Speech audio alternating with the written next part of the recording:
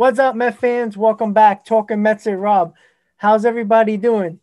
Before I get started about why the Mets passed on Nolan Arenado, I want to thank everybody for your support. I hit 100 subscribers because of all of you guys. For everyone who supports me, I want to thank you guys for that. Thank you for the continued support. Hope you continue to support me. And don't forget, guys, if you like this video, please don't forget to press the like button at the bottom. And if you continue to like my videos and want to see more content, don't forget, guys, subscribe to my channel. You're going to enjoy. I guarantee that. Thank you so much, guys. All right, guys. So if you haven't heard already, I know most of you probably have, but the Colorado Rockies have traded Nolan Arenado to the St. Louis Cardinals for a few prospects and money. So with this deal that took place, the Rockies got basically nothing back. They got a couple of prospects, great, but they weren't big-time prospects that you would expect to get for somebody for that all-star type of player like Nolan Arenado. So what did the Rockies give up or get from the Cardinals? Well, the Rockies got a few players. It hasn't really been official with names yet, but at this moment, this is the players that names have been thrown about: Austin Gomber, John Torres, and Luken Baker. Now, the only guy on that I just said is in the top 10 of the Cardinals system as a prospect, and he's at number 9, and that's John Torres. Gomber pitched a little bit for the Cardinals last year. Pitched in 14 games, 186 ERA, pretty good. But again, for the caliber of player that the Cardinals are getting, they didn't really give anything to the Rockies.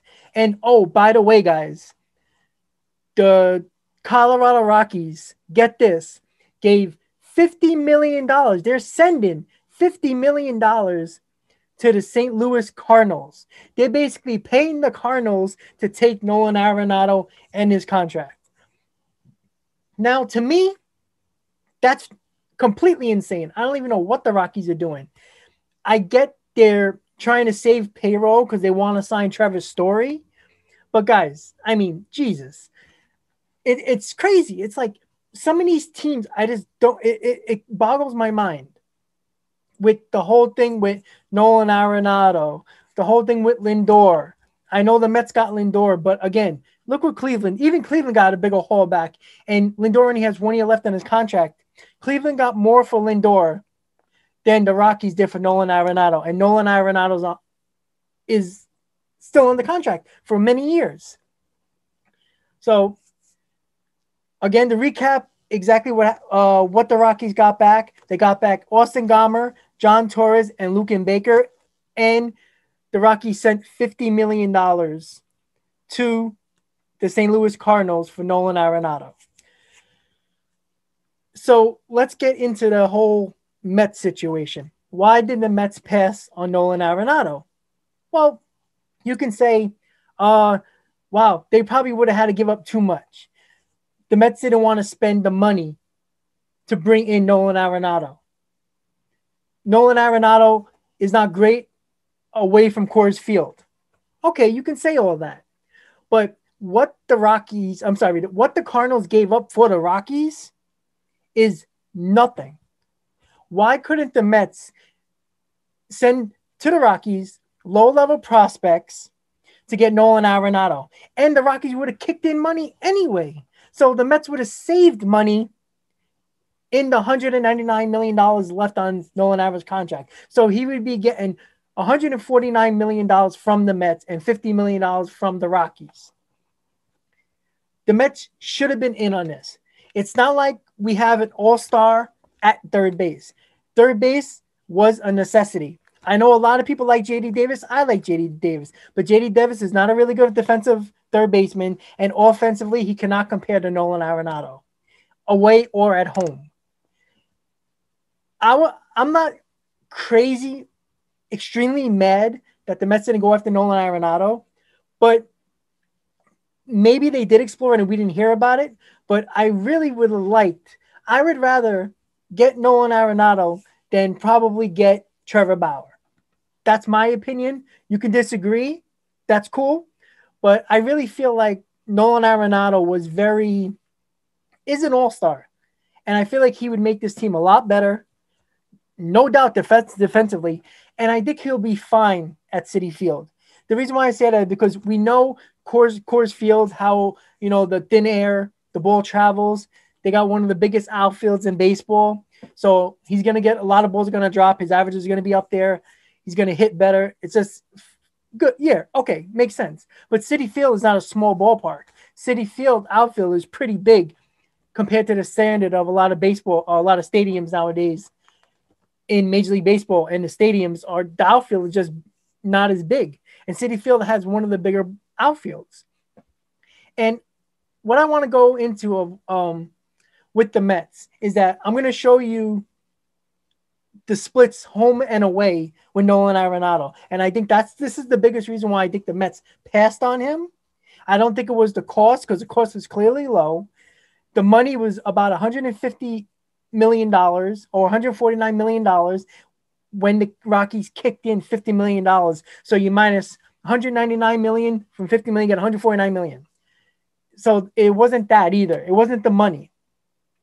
I really think the Mets looked at his stats and said, I don't think he would be good enough away from Coors Field to give that type of money or pay that type of money to Arenado over the next 5 to 6 years.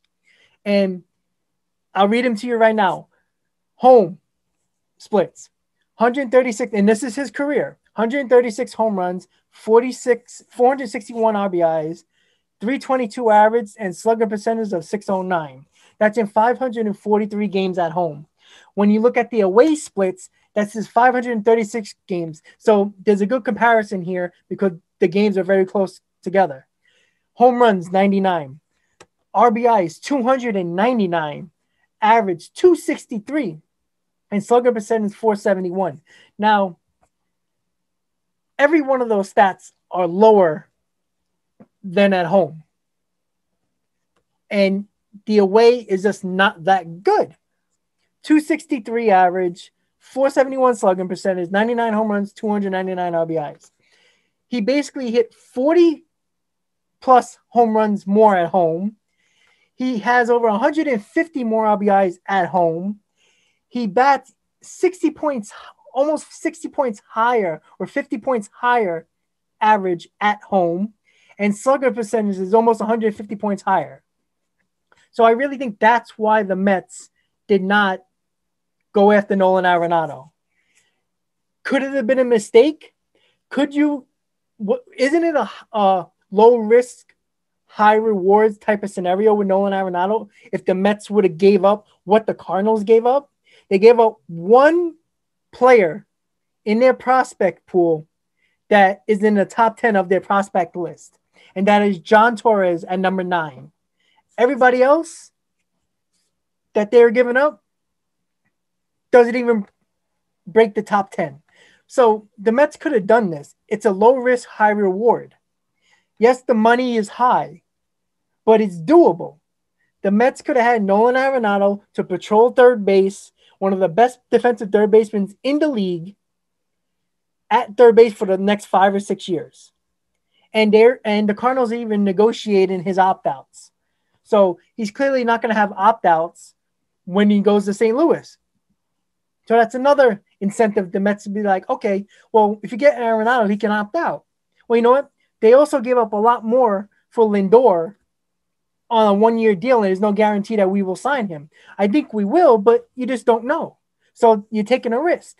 But this risk here, I think the Mets could have took, because there was a lot more that the Mets could have done to ensure that Arenado would not opt out, just like the St. Louis Cardinals are doing now. They're negotiating his opt-outs. So basically, he ain't going to have an opt-out. And it's a great negotiating tactic because you're guaranteed to have Nolan Arenado on your team for the next 5 or 6 years. And putting him with Goldschmidt, they're a dangerous team. And back to the Mets. there hasn't been a lot of movement at all.